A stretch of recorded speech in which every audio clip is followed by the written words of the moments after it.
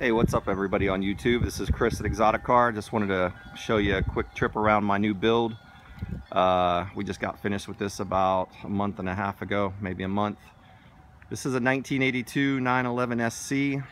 Obviously, you know 911 FCs are narrow body cars, and as you can see here, this is a wide body car. So this car's underwent some pretty good metal work. The rear fenders are just steel flares that were butt welded on the car. That's the correct way to do things.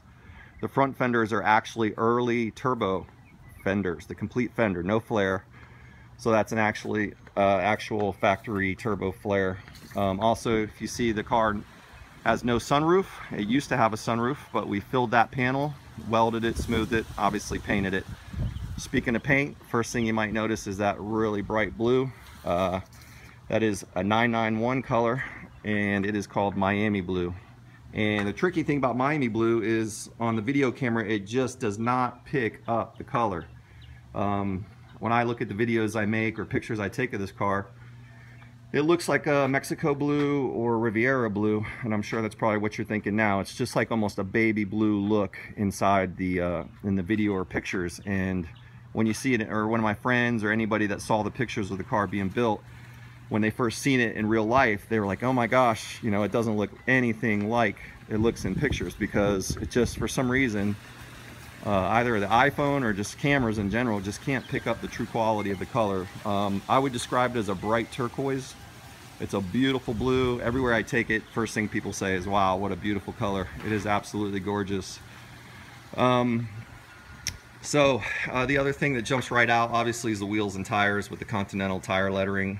Those are just rubber glued on letters that you put on individually. I think Treadwear Tire Kit makes them. I can't remember, it's been a while. And they seem to be holding up pretty good. Very happy with them. I like the race car look. Some people think it's over the top, but that's basically what this car is all about anyway. The wheels are 17-inch fixie Fuchs kind of replicas. I've always used these on my cars. Excuse me. A, I'm a dealer for them, but B, they're, you know, modern technology, 3-piece forged wheels. Fronts are 17x9 with a 245 4017 Continental tire, obviously. And the rears are big fat 17x11s, and those are running a 285 4017 Continental tire. I usually run Michelin tires, but they just quite didn't have the sizes I wanted for these wheels, and I had a set on another car and they were kind of stretched for my liking, so we wanted to go a little wider with the rear of the 285. Michelin only offers, I believe, a 275. Anyway, back to some of the, you know, the mods on the car. It's got the xenon headlight upgrade from flat 6 illumination. You can find them online. These are the headlights that a lot of the RWB builds are running. Really great lights, obviously improving the factory lighting from the old 80s 911s. That's a fiberglass front bumper. The hood is also fiberglass. You can see the Renline tow hook in the front. Those are brand new OEM Bosch turn signals. You got the Elephant Racing oil cooler behind the front bumper, and then behind that oil cooler is also a welded in vent that takes the air through the cooler and then down and out the bottom of the car. Before, it would just go through the cooler and hit a flat wall, and it would just kind of cause static back there. And so we've got a vent that just kind of takes the air right out, so it just keeps it more efficient. The air is coming through the cooler and going right out underneath the car. Also used a silver Porsche crest instead of the factory gold. Thought it was cool. Ties in with the silver on the lights, or the chrome, if you will. We reversed the windshield wipers, so the driver has a clear path with view to the road. You can see it's got the 993 Aero mirrors.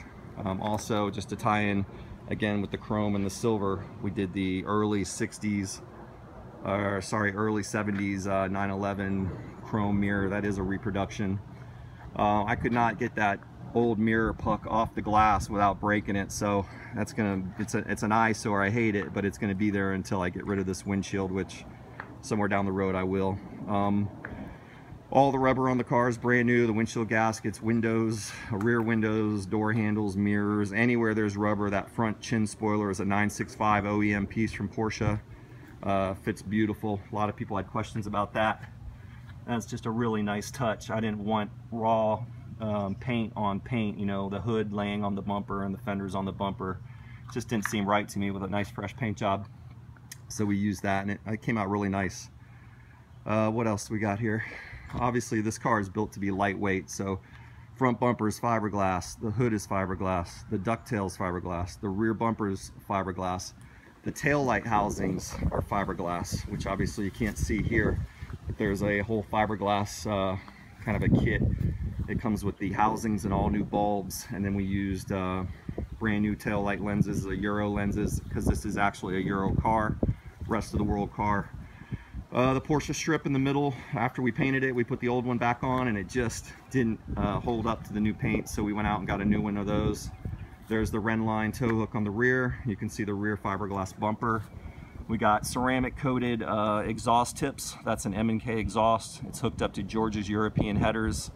The motor is a 3.3 liter rebuilt by Engine Building Services, EBS Racing, out of I believe Phoenix or Scottsdale, Arizona.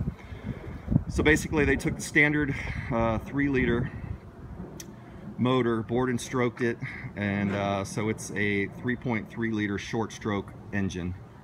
Also another thing that kind of jumps out is the painted to match roll bar in the back seat. Got a lightweight carpet kit in there. You can see the fire extinguisher between the seats. I'll get more into the interior once we open up the doors, but the roll bar is really cool. It came out really good. I just love the technical look of it. Trying to get my reflection out of there. You can see we're running the Corbeau seats with 5-point Corbeau harnesses. I've had those in a couple cars now. I was really happy with them. We also did a new headliner, factory non-sunroof headliner, so we had to buy all the wires that were that go behind there since it was a sunroof car originally. What else up here? Everything you look at's pretty much been touched, replaced, redone. The fiberglass ducktail, here's a brand new aftermarket engine grill. The 3.3 liter billet engine size piece mounted to the grill. Faster than a speeding ticket. It's a little sticker I'm being cheeky with. It's a good look at the wide body. It's a really neat car. It's fun, lightweight. I'd say about somewhere in between 2,200 pounds and 2,300 pounds. My last one was 2,314 pounds, but it had a sunroof, which is about 50 to 60 pounds from what I'm told of, you know, between the engine and or the sunroof motor and all the different parts that go in there. Take you to the interior of the car. See if I can do this without trying to get the sun at the right angle here. I don't edit my videos, folks. I just kind of do this on the fly, so bear with me. RS lightweight door panels. We use the Ren line billet door handle dials, knobs, whatever you want to call them. There's the billet, the knob. We use the red leather pull strap instead of the usual fabric one. Everything in the door jambs is new, even down to the striker plates, even down to the door throws, down to the rubber gaskets for the interior lights to come on. So it's just all really nice in there. Good look at the roll bar again. Here's the Corbeau seats, 5-point harnesses. And we sent the cushions out to be restitched in houndstooth, just to kind of throw back to the old days, the old 911s. Ren line billet floorboards, Wevo shift kit, Wevo handle.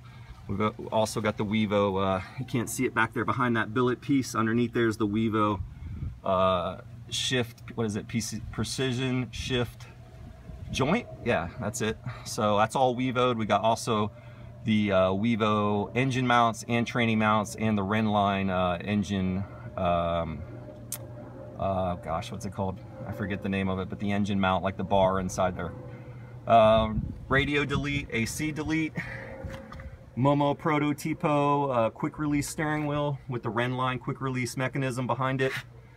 There's a good look at the mirror, chrome mirror. I got a built-in Valentine 1 hardwired into the car, so I don't have the cable hanging down and going into the cigarette lighter, which I don't think works anyway. So here's another look. There's the nice carpet kit. We got the black carpet, and this is the thick ply carpet, but it's still lightweight. No floor mats, obviously. Got a halon fire extinguisher in there in between the seats. Yeah, and then everything's really nice and tight. Typical 911 door thump when you shut it. So it's a great car. I would imagine it's about 300 horsepower with the 3.3, maybe like 280 to 300 in there. Somewhere in there. We haven't dynoed it yet. It's got 40mm PMOs. I probably could come up to 46s on that. Either that or I want to go ITBs and do some electronic fuel injection with it. And let's see, I'd show you the motor, but it's nothing special. I imagine people want to see it anyway. The only shortcut I would say on this car that I took, oh, here's another cool thing. Porsche no longer makes the VINs for these, so I had to order that. A guy in Poland makes reproductions. You just send him all the information. So that's how that came out. So you got your new striker plates, your new VIN, and all your new rubber and plastic in these areas. So just when you open up the door, it's just got a really clean look to it. As you can see, everything's new in here. Smells really good. Sounds really good. And I don't know if I'll be able to start it up by myself while I'm filming out here. Here's the quick release. I don't know if I can do it with one hand. There you go. So there's the Ren line piece. Good look at the 5-point harnesses by Corbeau, which I know there's Recaro and all that good stuff out there, but I've used Corbeau. They got the black shiny plastic behind them. I really like that, and they're super lightweight. They look kind of faded in this when I'm looking through the video camera, but they're black. Look really good. Let's see here. I'm just going to show you the engine. My PCA sticker. 993 mirrors, I think I mentioned those. So what I was saying about the shortcut that I took was, before I open up the motor, is I was planning on painting this the original color, which was Grand Prix white, right up to the very end. And my buddy says, you know, you're spending all this money on this car, you know, why don't you make it something you really want as far as color wise? Because white, I've had a Grand Prix white 993, I've had a Grand Prix white 930 turbo, and this is basically a track street show car, if you want to say, if it qualifies for that. It's a neat little car, this one is. So I said, you know what, let's do it. And by that time the car had already had a lot of metalwork and everything was getting kind of pretty much ready to be painted white. And so I wasn't able to media blast the car and take it down to bare metal, the whole shell of the car. So I basically left the interior of the engine and the interior of the hood white. So that would be my only kind of, if I could go back in time and I knew I was going to paint it blue from the very beginning of the build, I would have done the whole chassis in the blue. So when you open up the engine bay, that it obviously would be blue and not white. So the engine hasn't been detailed out. I haven't done much to it. You know, like I said, it's a 3.3 with 40mm PMOs. We're running Brad Penn racing oil in it, K&N oil filter. There's the Wevo motor mounts. We also got them on the tranny. MSD ignition, PMO carbs, but you can tell, you know, it's not the prettiest motor. I haven't detailed it out. I haven't gotten into all that stuff yet, but I'm going to, we want to, like I said, thinking about going EFI with it. All this stuff under here has been replated. That's been replated with all the correct, you know, coatings. I believe it's zinc or something like that. So the whole front's gutted. There's no tire, there's no spare tire, there's no, I'll open that up as well. Again, it's white under there, so